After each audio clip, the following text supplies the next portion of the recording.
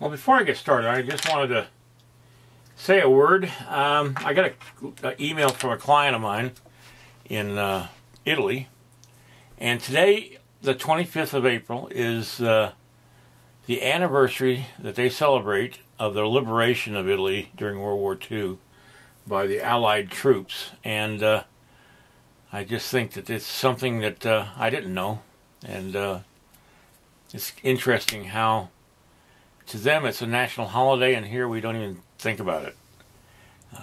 But anyway, it's just nice to know that they do celebrate the sacrifice that our troops made, and troops from all over the world made, to liberate them from Mussolini and from Hitler. And okay, I'm going to show you something here. I got Shirley K. Johnson with Sculpting.com on Skype.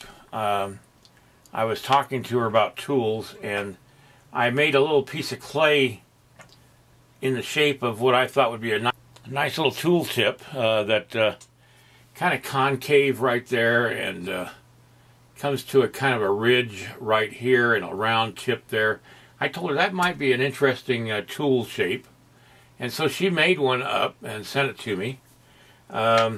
She also made another one up that I suggested was kind of a wedge for, you know, just making textures and stuff like that. The one thing I found out about these tools is they stick to your prints that you print out of your printer. I found that out purely by accident because I had this print sitting on the desk, and put this down, and it stuck to the picture. It doesn't hurt it. It just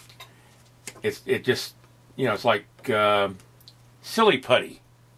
You know, it just sticks. Anyway, also, this is a variation of this idea here, just a little bit bigger, less of a concave, more of a flat surface, and the ridge as well, so it comes into a kind of a slanted thing there. I think these will be interesting to try out. And I told her about how I use my thumb to make hair textures, and I said, I wonder if we can make a tool that has a thumb in it. And she made one, and she had a hard time getting the thumbnail, which is a fake thumbnail that women put on their fingers. And so she had to use screws to keep the thumbnail down on the tool, but it's just like a thumb. It's got the groove on the side. I haven't had a chance to try that one, and I'm going to try it at some point, but I just thought I'd show you that we came up with some weird ideas for tools. So anyway, these three I'm going to work with today, and then I finally found this tool, and I don't know why this is on a spring, but it is, and but it's a round tip tool that sort of rolls as you go over the clay. And interesting, I think. But anyway, I just thought I'd show you these tools from sculpttools.com, along with the other tools that she's got. This one is my favorite right here. I don't know if this one's a kind of like the other ones, a experimental tool that she sent me to see if I could find use for it, or if it would be good. I don't know if she's starting to produce these yet, and I don't know the item number, but they certainly would be incredible, an incredible tool. I use this more than anything else. But anyway, this tool here is SL49. That's the tip that I helped design. This is SL. I think that stands for sour lemon. I don't know. SL53. This is the other tool that has the ridge and the kind of like a triangular shaped end. And this is the one that I made out of clay and showed her. And this is SL52. Wait a minute. P-SL52. And all these have, I think, a P in front of them. No, that one doesn't. This one does. P-SL52 is the item number on this one. So if you want to, it's soft, but it's resistant, which is good because when you're moving clay, you need to have something that has some strength to it. Okay, it's time to get started on this guy's pants. He's been standing naked for a couple of days, and it's time to cover the buns and everything else.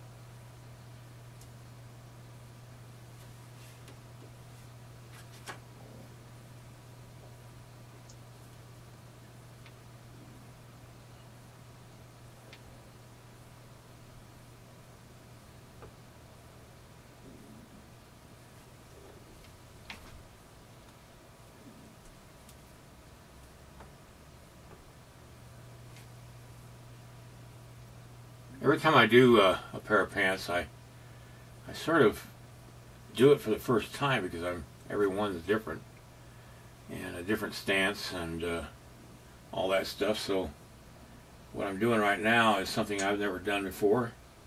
I've made pants before, but I've never made them in this position. So it's like doing something you've never done before, and that's what makes sculpting so damn interesting, is because you just do things differently every time.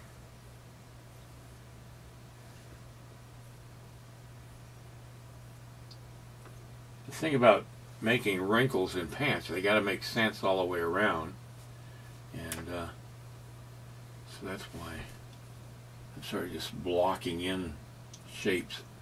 And now I'm going to use this new tool to see what how this works out.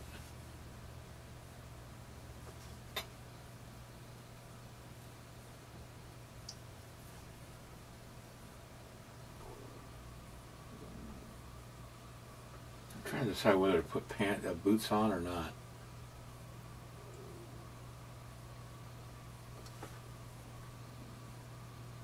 It wouldn't be any trouble to do it.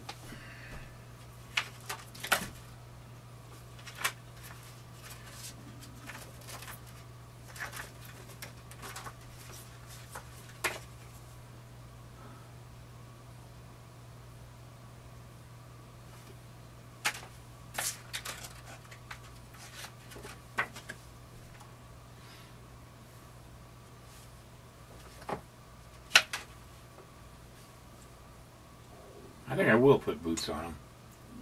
They would run up to about his, just below his knee.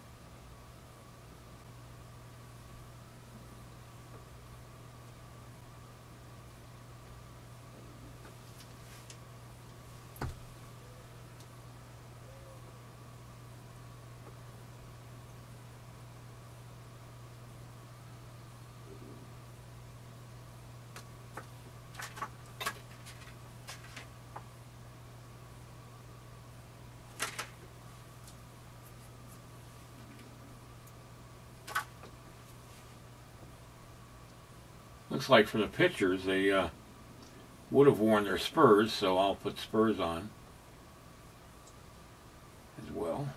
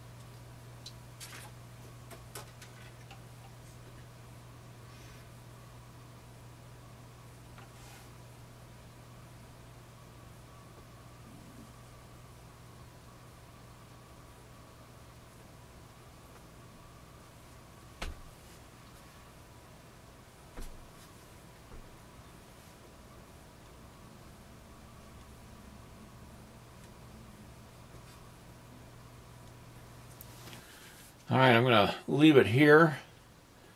I'm going to live with these wrinkles the way they are right now. The boots are well, somewhat sketched in.